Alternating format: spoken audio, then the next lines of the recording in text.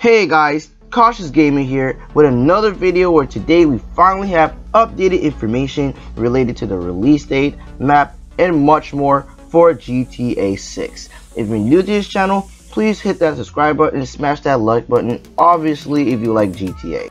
First, the map. If you don't know yet, map building for Grand Theft Auto 6 is already done for the game, as rumors stated that Rockstar North recently posted a job for a mission/technical scripter, which plainly proves that development of the game is already at storytelling mechanics.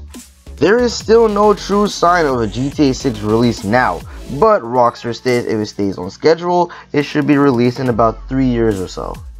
Second is the release date. Stated here, word is out that the latest GTA might be launched just in time for fans to enjoy the latest versions of the equally anticipated consoles, Sony's PlayStation 5 and Microsoft's Xbox 2, which should be pegged somewhere in 2018 to 2020. Third is how they're going to supply money for the game. According to Forbes, microtransactions in GTA Online alone made an incredible $500 million. Analysts believe that GTA Online earning power will likely influence GTA 6, which they suspect is inclined towards the following GTA Online's earning strategy, but while still maintaining its classic era.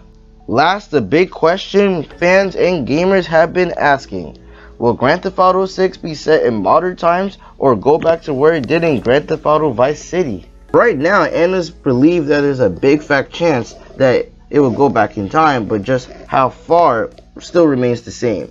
In my opinion, I seen rumors of GTA being in Tokyo and such, but it gave me lots of funny ideas like with cutscenes being anime, or finally we'll see Japanese NPCs. My brain is so fucked up. It would be very innovative since the only game I know that was located in Asia was Sleeping Dogs, which I'll probably play for my channel. If you want me to do that, let me know in the comments. Alright guys, this is all the updated information I have for today.